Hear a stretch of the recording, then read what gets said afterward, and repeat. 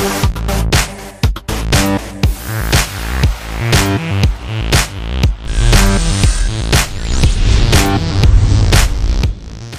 నట గత నెలలో విడుదలైన 96 చిత్రం భారీ విజయాన్ని సొంతం చేసుకున్న విషయం తెలిసిందే.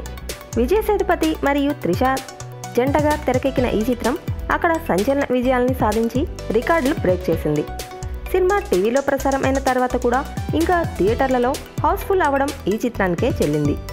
విజయ్ సేతుపతి అద్భుతమైన నటన మరియు త్రిష కెరియర్ బెస్ట్ అవుట్పుట్ ఇవ్వడం వంటి కారణాల వల్ల సినిమా సంచలన విజయం సొంతం చేసుకుంది. ఈ చిత్రాన్ని మొదట తెలుగులో డబ్ చేయాలని భావించారు. డబ్బింగ్ పనులు కూడా మొదలుపెట్టేశారు.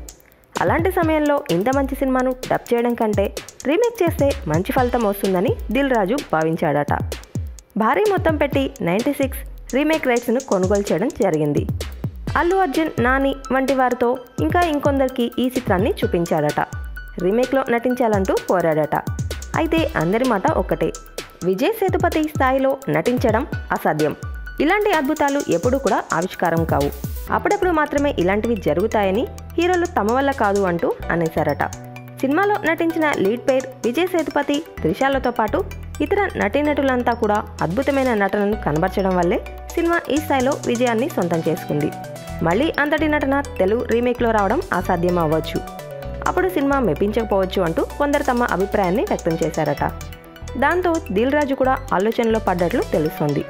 రీమేక్ ఆలోచన పక్కన పెట్టి డబ్ చేసి విడుదల చేయాలని దిల్ రాజు భావిస్తున్నాడట.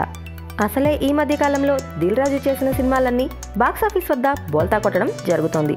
విజయ్ సేతుపతి ఏ క్యారెక్టర్ ఇచ్చినా అలవోకగా చేసే స్టామినా ఉంది.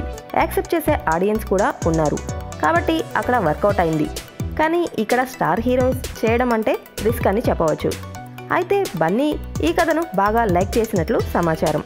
త్వరలోనే సొంతంగా సినిమాను స్టార్ట్ చేయాలనుకుంటున్న ఆలోచనలో ఉన్న బన్నీ మొదట ఇలాంటి డిఫరెంట్ సినిమాతో ప్రొడక్షన్ హౌస్ను లాంచ్ చేసి సక్సెస్ అందుకోవాలని అనుకుంటున్నాడట.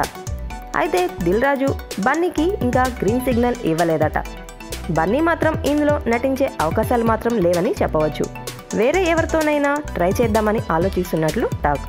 మరి 96 తెలుగు కథలో ఎవరు కనిపిస్తారో చూడాలి మరి.